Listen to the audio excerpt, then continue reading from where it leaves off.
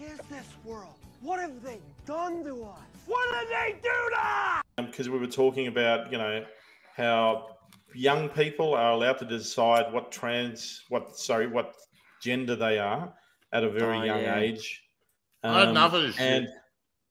Yeah, I know, but you're gonna watch this one. All right, and this actually helps. It helps our case though, because look at this. Okay. $10,000 cash, or wait a minute, this